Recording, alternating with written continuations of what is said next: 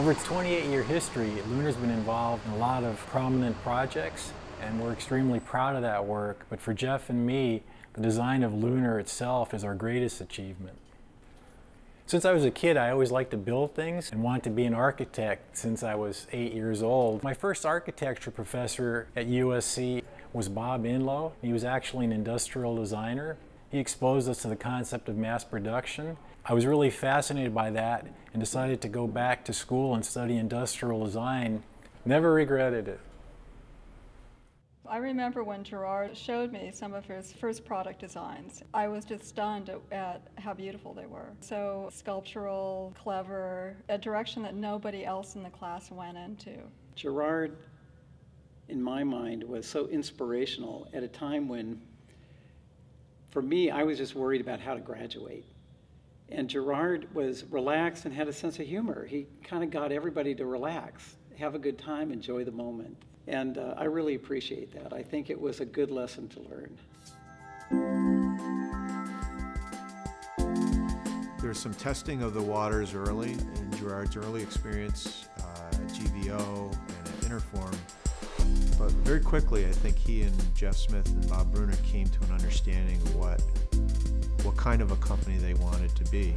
I think it is fair to say that there are three companies that really defined the landscape of design in the Bay Area, and they would be the company that is now known as IDEO, Frog Design, and LUNAR, which was formed in 1984, at which time there was nothing that I would begin to call a regional design culture yet. So they were literally in on the ground floor and the founding generation of what became the major design industry worldwide.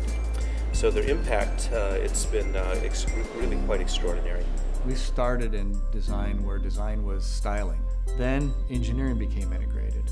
That served us well from a business standpoint because the first two projects, the DroidWorks and Zentel, were probably 2/3 engineering. So those were great projects to kick the place off with. And we wouldn't have been able to get that without the integrated approach to what we were doing. I think it's Gerard's presence. It's to his credit that we do have such a strong engineering capability today, because that was really where he excelled, was in taking a design vision and figuring out how to engineer it, how to design the parts, and how to get it manufactured. And that helped them land highly technical projects with DroidWorks, the Velo handheld communicator for Philips, for Silicon Graphics, a workstation. And these are really category-defining products which are not about exterior styling. We also, along the way, of course, wanted to get into Apple.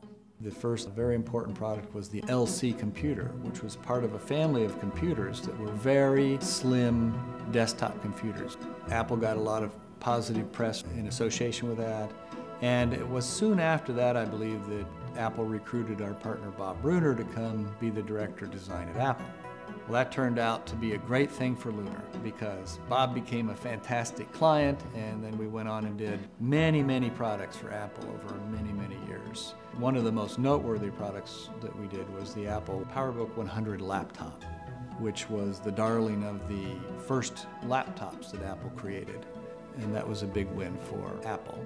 I think our biggest impact was being one of the 2 or 3 key partners with Apple at the time that they began to really proliferate and leverage the use of design as a strategic capability of the company. A lot of our work is in medtech. There are a couple of big systems that we designed that are really the future of medicine. And one is the Intuitive Surgical Da Vinci system, which was technology developed by DARPA that was originally going to enable surgeons to be at a distance from the people that they were operating on. It employs minimally invasive surgical techniques that are driven by robots